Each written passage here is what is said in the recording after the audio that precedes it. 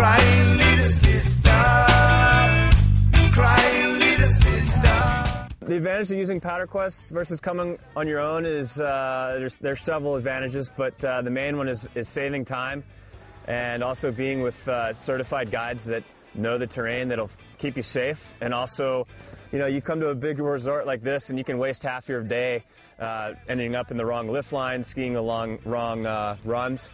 And we get you to the goods, and we get you a lot more skiing in. But there's no one to get the story you wanna tell. Stop crying, little sister, we live it. Instead of just staying in hotel rooms, you actually get to meet Chilean people and Argentinian. We were home at one of the guides, Max's parents, eating a barbecue, and that was really, really tremendous.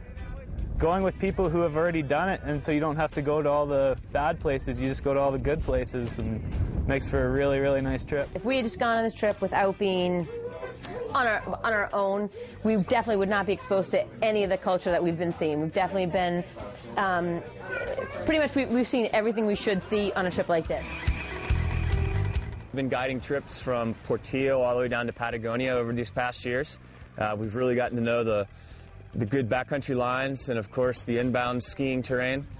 And, you know, every year we're pushing it a little bit further out and finding new stuff to ski.